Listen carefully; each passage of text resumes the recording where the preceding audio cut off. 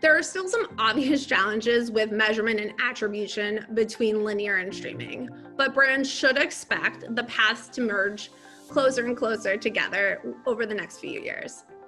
But today, holistic measurement can be done as linear television takes on similar technologies and standards with that of digital.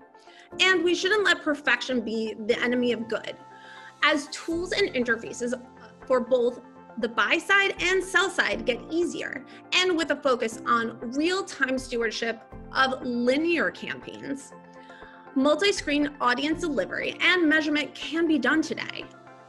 A simple starting point, measurement of reach and frequency against an audience, which, as I just mentioned, is critical to optimizing a multi-screen buy. I'm Bari Bucci, Senior Director of Trading and Strategic Partnerships at Ampersand.